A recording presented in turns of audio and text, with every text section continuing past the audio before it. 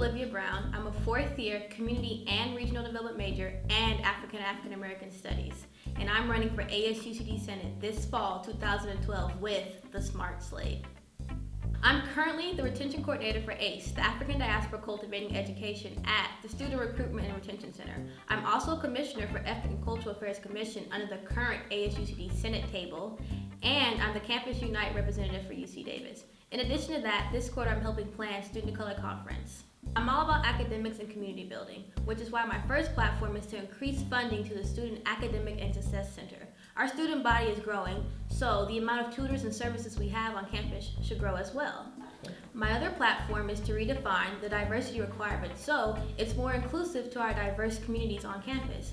This way, classes from ethnic studies, religious studies, or women and gender studies are taken by everybody, and we bridge community on our campus and understand diversity. So once again, my name's Olivia Brown, and I'm running for ASUCD Senate this fall 2012. Vote me #1 in my slate, Smart 2 through 5.